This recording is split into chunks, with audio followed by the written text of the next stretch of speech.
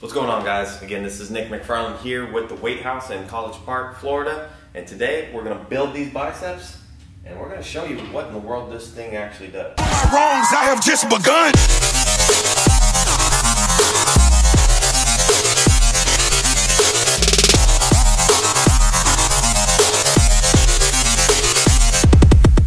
Alright guys, again, today what we're going to do is focus on the biceps.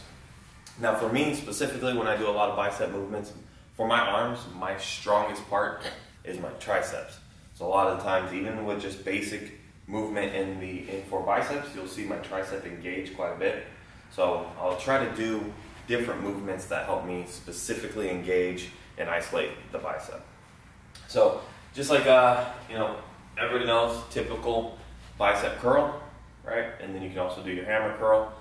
If you utilize this little mechanism here, it's called the arm blaster or bicep blaster.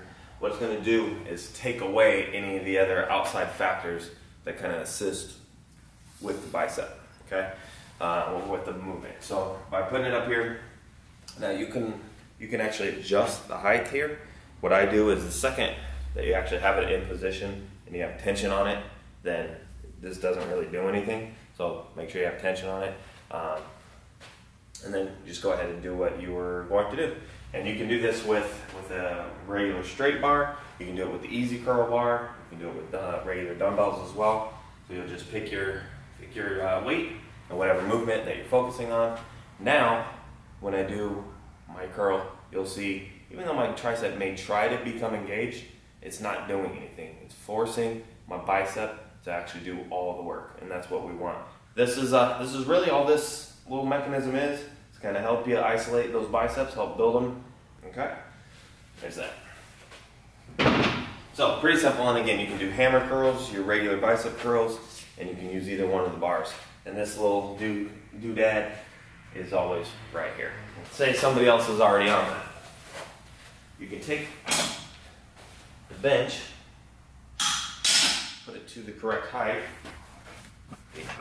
So now, similar concept, we're going to do one arm at a time, down and up. We'll take the dumbbell and we'll place pretty much our armpit right there at the end, and then this way we can focus on the negative and then contract on the positive, come back up, just like that. All right, so there's that. And again, what you could do is if you wanted to get the easy bar, do both as well. All right. Luckily, these rogue benches are a little bit wider than most benches, so they're going to give us a little bit more wiggle room now. So there's some simple movements that you can do in here at the Weight House, or honestly anywhere else you are. Some places may not have this arm blaster, and that's fine. Really, as long as you know and understand that you're trying to focus on just the bicep engaging the movement and nothing else coming into play. So if you don't have this, going to a bench is a real nice way to go ahead and mimic that movement and this is a good way to mimic that movement. Now you know how to use this little bicep blaster, and again, if you don't have one of these at the club, if this is somebody watching this video that goes to somewhere else, something like this bench, being able to bring it into an incline and mimic the movement, that's going to give you similar results as well. Okay. But as always, guys, thank you so much for watching the video. Make sure you comment if you have any questions, and go ahead and hit that subscribe. Thank you so much for your support, and have a wonderful day.